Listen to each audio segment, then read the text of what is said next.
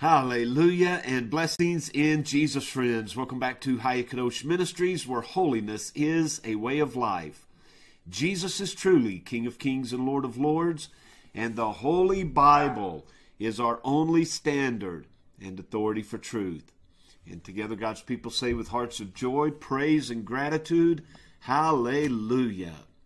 Well, friends, I trust this finds you feeling blessed in Jesus this morning, filled with His Spirit, and compelled to live a life of obedience that will bring Him much pleasure and joy. Now, we're continuing our study of the book of James, and today we're going to begin in chapter 2. But before we begin, as I have begun my 60-day reading of the New Testament, and I encourage you to do so as well, I finished the book of Romans last night. And I can't tell you how blessed I was in that reading. It was as if I had never read it before. And that's the splendor of God's Word. It speaks to us each and every time we open it, we feast upon it, we meditate upon it, and we ponder it. And because it blessed me in such a new way, I wanted to go back and see our study through the book of Romans. And I have to tell you, in the most modest of ways, I was really blessed. As I listened to the insights as God the Most High gave me as we went through that study, I blessed myself. Because it wasn't I who was speaking those words, but the Holy Spirit who was speaking through me. And so even I, the one who was giving the teaching, was blessed, inspired, challenged, rebuked, and encouraged by the Holy Spirit, who is sounding His message so loud and clear. And so I want to strongly encourage you, if you get a chance, go back and listen to that study again.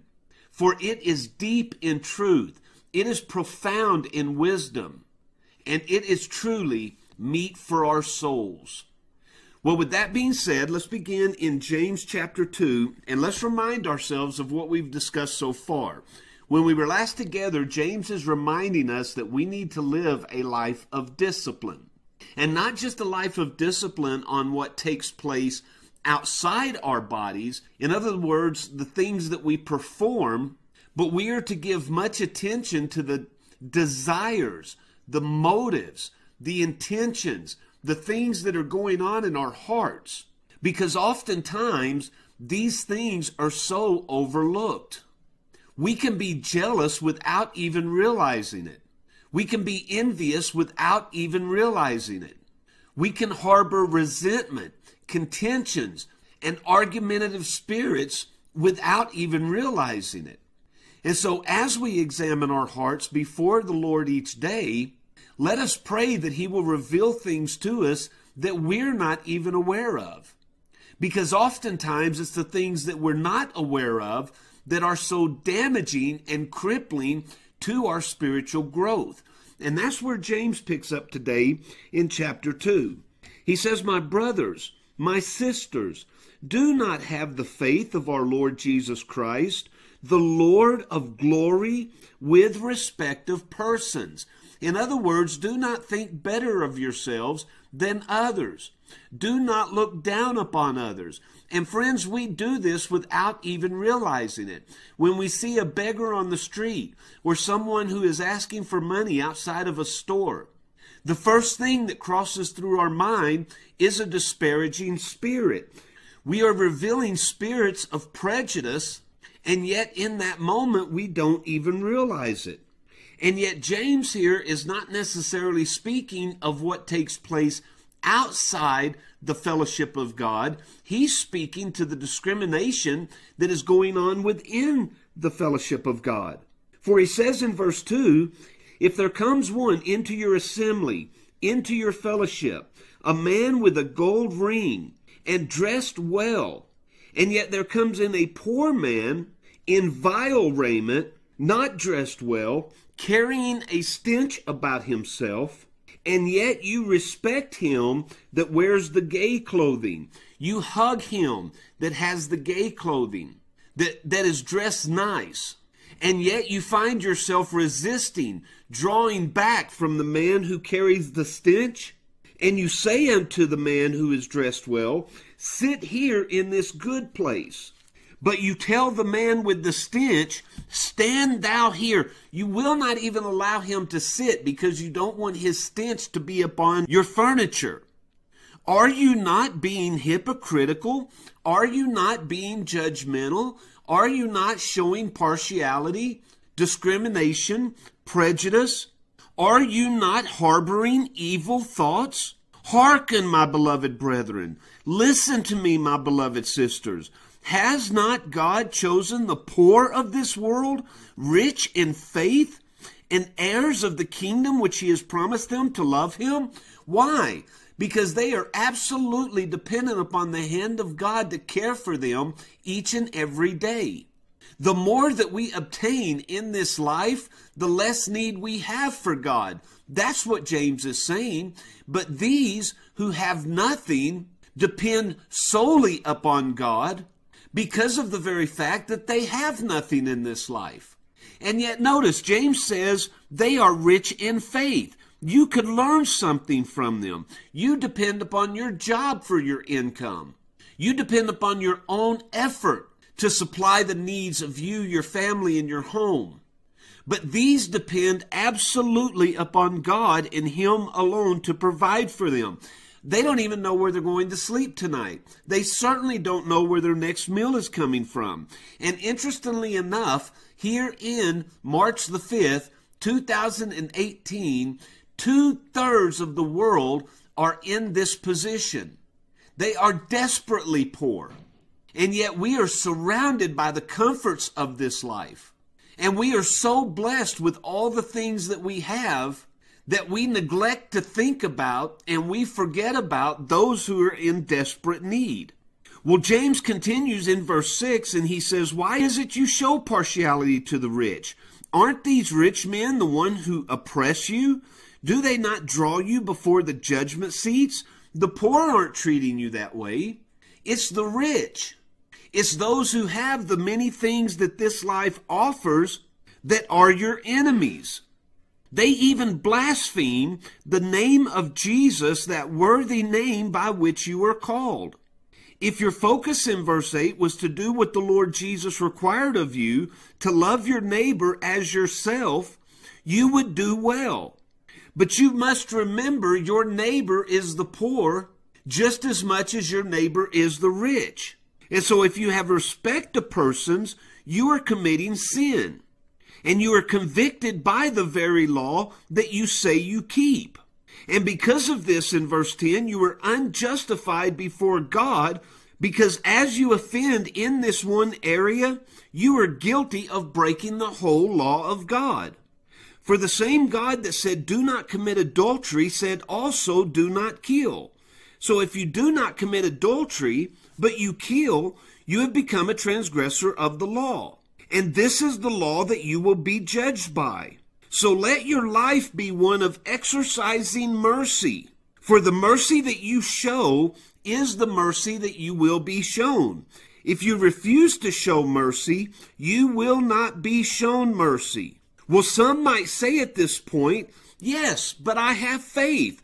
I believe in the work of the Lord Jesus. I believe that He is the promised one. Well, if you believe so much, why do your works not show your belief? When you see someone who is not well clothed, when you see someone who is hungry, and yet you say unto them, depart in peace, God bless you, yet you refuse to meet their needs, to feed them and to clothe them, you show by your works that your faith is dead.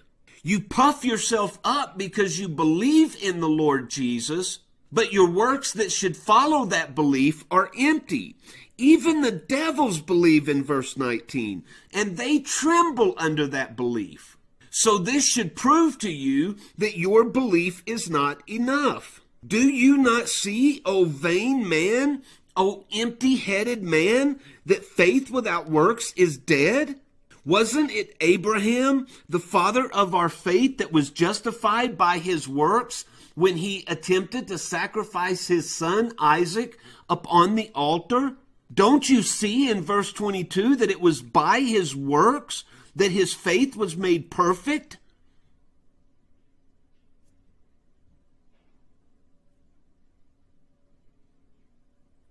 That it is by works in verse 24 that a man is justified and not by faith only. Again, faith without works is dead. Likewise, was not Rahab the harlot justified by her works when she hid the spies and kept them from being caught and killed, as she let them go out another way? For you must understand, friends, that as the body without the spirit is dead, so faith without works is dead also.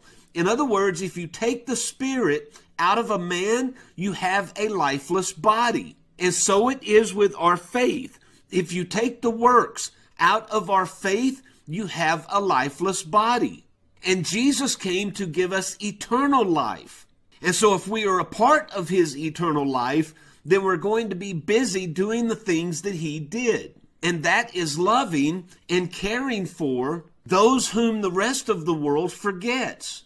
Not to make disparaging remarks about them, not to treat them with unkindness, not to be unmerciful or uncompassionate, but to love them, to meet their needs, to meet them where they are, to extend a hand of fellowship, an arm of comfort.